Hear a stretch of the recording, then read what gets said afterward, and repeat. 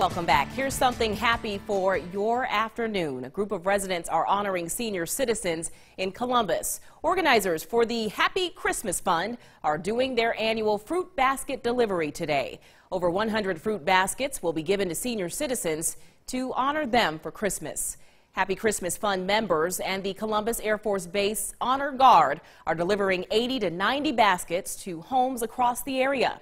Chairman of the Happy Christmas Fund Board, George Irby, says today is one of the group's proudest moments. That makes it worth all the effort that the volunteers and board members put into it, that we are bringing those smiles to someone during this time when, we remember the birth of Christ, and you bringing that smile on them at this time, it just warms your heart.